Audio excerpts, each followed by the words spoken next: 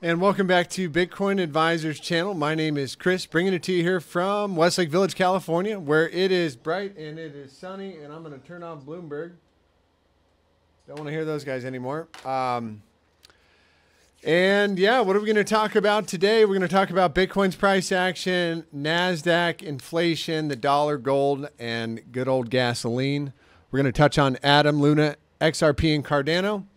And what do I got up here? First off, Bitcoin on the daily, right? And again, we've been talking about it. It's kind of boring, but we're waiting for a daily closure above 46,000 or below 33,000 to get the next major move to the upside or to the downside. To the upside, we're looking for a move up towards 52,000. And to the downside, we'd be looking for a move down to about 25,000, and probably going to get a small bounce around 29 or 30. Definitely, there's a lot of support in that area, so something to be aware of. However, yeah, so what else do we got here? We got momentum remaining to the downside. We've got volatility decreasing as we're putting in a little bit of a higher low here, and I would say this is more of a corrective bounce. And where would the bounce target be? Any kind of a daily closure back above, call it 39.5. And I would expect a bounce to get extended in this medium term range somewhere near around 41 to 41.8. And, in fact, we get a daily closure back above the 618 at 42, call it 42,000. I would expect we retest the high somewhere around 45 to 46. What else do we have on the daily time frame playing out here? So we've got higher lows in RSI. Let me delete that one, and I will delete that one as well. And we are kind of holding a little bit of a trend line here, something like that. And I would say that is good if that trend line does hold. Now, if we do get a daily closure back, I'd say below that trend line, probably going to swipe this wick low here at about 35.5. And you could probably use a 4-hour closure back below there. And yeah, probably going to fill in that 35.7 range there to start it off. Any kind of a 4-hour closure back below 36.9, call it 40,000, and probably going to tag... not 40,000, call it 37,000, and probably going to swipe the lows again there at 34.7. So again, we have declining volatility, momentum up on the upside. Momentum is up and will remain up as long as we're above 37,700. And what else do I see here? We've got a couple lower highs coming in here, and that'll set us up with a few drives of bearish divergence. RSI is making higher highs, but price is making lower highs. And yeah, as long as the 4-hour remains below, I'd say 39,600, not looking good for the bulls. This would probably be a decent area to hit the red button, and with an easy way to manage risk, as any kind of a hourly closure back above there would any kind of an hourly closure above there would likely send us to the upside. Okay, that's it for Bitcoin. I'm going to move on to kind of just some dates again to be aware of. March 10th, which is coming up here in 2 days. The Fed is going to release the consumer price inflation numbers, okay? And we already know, inflation is much higher than they tell us, but if they tell us inflation was higher than expected because of the new oil Russia ban, and that might not happen to us this month. It might not hit us till next month, but I know we all see it at the gas pump. It's like, what do you think that's going to do to the markets? When inflation numbers came out last month, I'll just tell you, the Nasdaq, when the inflation numbers came out last month, I believe that was around February 10th. February 10th. Inflation numbers came out higher than expected. And we saw quite a bit of retracement there. That was 12% down for the Nasdaq. And so just be aware of that. In a couple of days, those inflation numbers are going to come out. And the real issue, which is the wage price spiral, and that is when wages are actually rising faster than inflation. That in combination with the rate increase coming up on March 16th, I think it's the perfect storm for a bit of a recession, and stocks could in fact come much lower. But that's just my opinion. If I was looking at the charts, I would say, where would we, one, we got the death cross on the daily here for the Nasdaq. Let's clean this up. So what is a death cross? That is when the green 55, I use the 55 day, some people use the 50. When the 55 day crosses the 200-day exponential moving average to the downside, that is known as a death cross. Now, what you typically want to see is price action get sucked up into the cross somewhere around here and then start to retrace, and that is a good death cross. Now, some might already consider that this little test right here, that might be close enough is close enough, and we are down to doggy town. What else do I see here? We are getting a bit of a bounce here after good old Biden was just on the news and said they're going to ban all the oil imports from Russia. And it might have been one of the, buy the rumor, sell the news type of events. And, they're just washing out some people who were getting short right there. But where's our critical region here for support on the Nasdaq? I'd say this guy right here. Yep. Right here. Any kind of a daily closure below there going to get you a move down to 12,200. And that, the old saying, if we're 20% down, we're in a recession. Well, if we get that move, that'll put us down at 26% down, and probably a bounce from there, and then probably going to tag this support down there. And I think that would be healthy for this market that really is just gone like this, right? Look at this market. I mean, this is the Nasdaq. This is the Nasdaq from 2016. Let's go back a little farther. And how much higher did it go? Since 2008. Wow. Well, I mean, this almost looks like a Bitcoin chart. But needless to say, this thing has gone straight to the moon. And at some point, it's got to have one of those 50% retracements. We are starting to see all the pieces of the puzzle come together here. And, I would just be aware of this. I would be aware of what NASDAQ does. Probably going to affect a lot of other assets. And I think this does play into, the Great Reset, which is pretty much where the government devalues our currency to nothing and then, puts people on universal basic income. And, all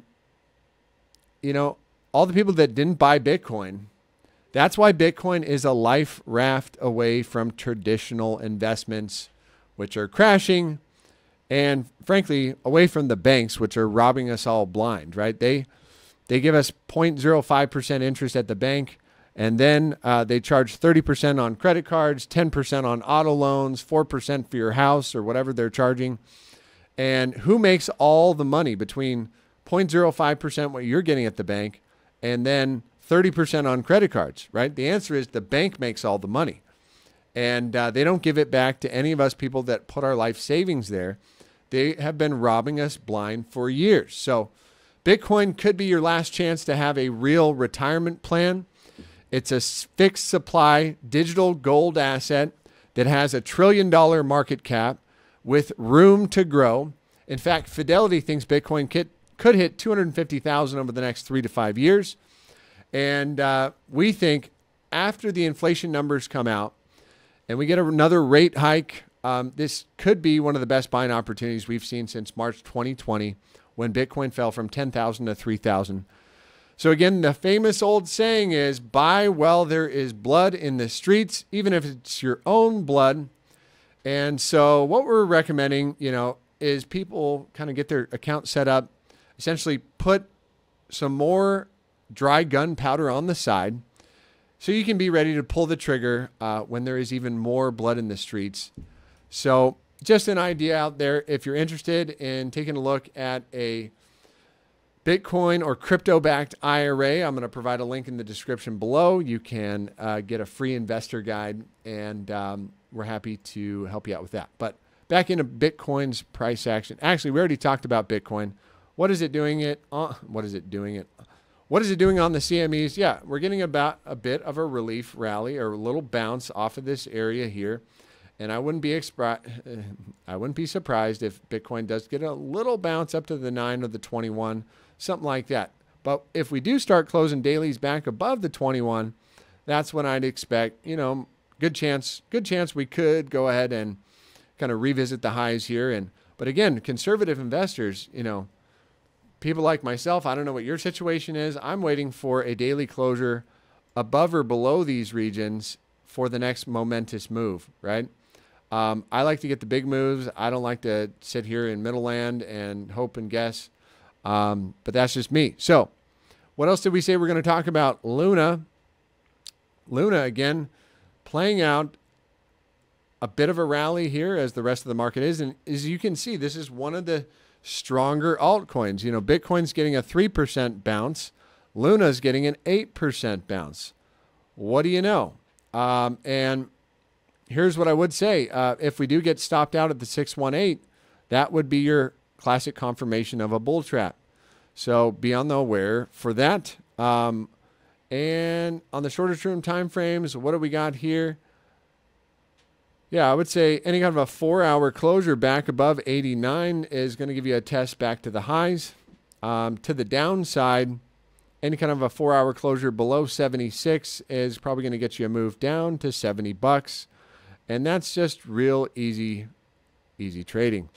On the other side of the fence, what else do we see here? Volatility is kind of still coming down, about to curve up. And I would say if volatility does increase here and we do get a closure back even above 85.80, that's going to look good for extension. But really, I'd be waiting for a 4-hour above this region here at 88.30. And we want to see volatility expand. However, if volatility continues to decrease as the price moves up, that would be a corrective move. And I would expect another lower high to get put in somewhere in this region. Alongside bearish divergence, which, what is that again?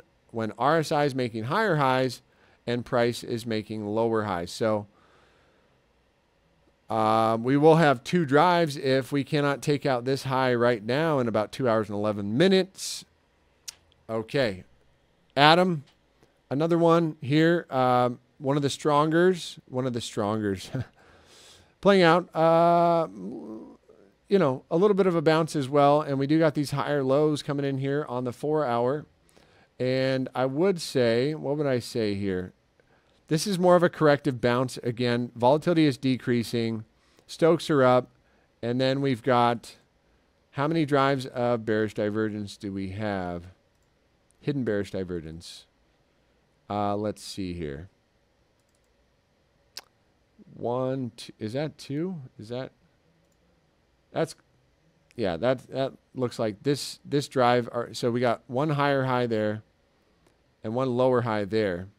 And this is not a confirmed lower high or a confirmed lower low yet. So kind of in the middle here, the middle of the pack. And to be conservative on this one, I'd be waiting for a 4-hour closure right above this guy here, this swing high, whatever you want to call this guy right here. That was the last breakdown area. 4-hour closure back above 29.87. And I would be looking for the measure move to get hit off of this last range, which the way you'd measure that, something like this. And we would just take that. Yeah, and that would get us back up here. And where does that line up with the 618 on the daily time frame? Let's see. And again, corrective bounce at best. When volatility is decreasing, well, we don't have Stokes up. They're down. But let's see where that lines up on our Fibonacci extension. From the high to the low. And that is coming up just above the 618. So again, watch out for the bear trap, or excuse me, watch out for the bull trap in this area at the 618. Frankly, wow, look at Nasdaq. Let's take a look at Nasdaq playing out a little bounce as well. We did say yesterday, very likely to fill in this wick. And I mean, close enough is close enough. Playing out a bounce now. And what do we have here on the bottom side here? So we do have hidden bullish divergence. So price is making lower lows and RSI is making higher lows. Excuse me. That is regular bullish divergence. And how would this get confirmed? And I would say any kind of a daily closure back above 13,855. And that, the first target is the 21, which that doesn't give you much, but the second target is that green 55. And that would line up with a perfect death cross, right? So what we want to do is get everybody real bullish again and sucked into this price action, thinking, oh, the party is back on. And let's take a look. Using those fibs, does that line up? No. Let's take a look from this high right here, from the cycle high to the low, and that lines up the 0.5. So somewhere between the 0.5 and the 618 would be your bull trap. Any kind of a daily closure back above 1502, and that's going to look, I would actually raise it up to the breakdown area right here at 15,500. And that'll look good for a move back up to the highs. But, you know, more aggressive traders would use the 0.5. And, yep, that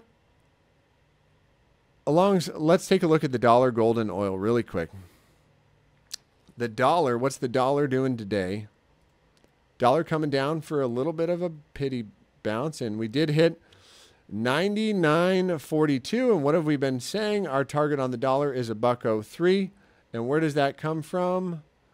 Well, this massive consolidation, we've been calling this out since the dollar broke this guy. So we took a retracement from this high to this low and said, hey, look, first target is 97 with a small pullback, and then off to the races to revisit the highs coming back from March of 2020 when the dollar.